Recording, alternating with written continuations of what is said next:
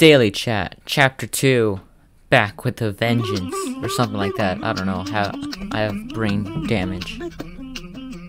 What is that? That doesn't even look like spaghetti. It's just a mask. It's like a spaghetti cult. Now they're just faceless shy guys. Yes, the natural habitat of it, just a black screen. I mean, oh, it has widescreen issues. I can see.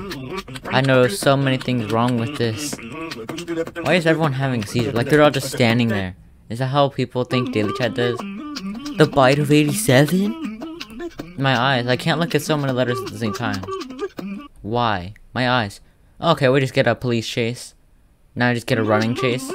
And then a police chase. Then a running chase. And then he killed him with the tree. Then he got set on fire. And then the furry got shot by a nuclear ballistic thermonuclear missile. Committed second-degree manslaughter. Oh, it was a missile. It would have been cooler if it's a thermonuclear bomb, though. Huh, it's weird. He attacked him with a missile, yet it's only a little patch of grass that's on fire.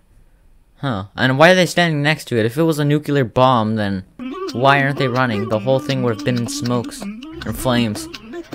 0 out of 10. That movie made no sense. He protect, I attack, subscribe, or you'll die. Thank you for watching. Hope you enjoyed. I guess.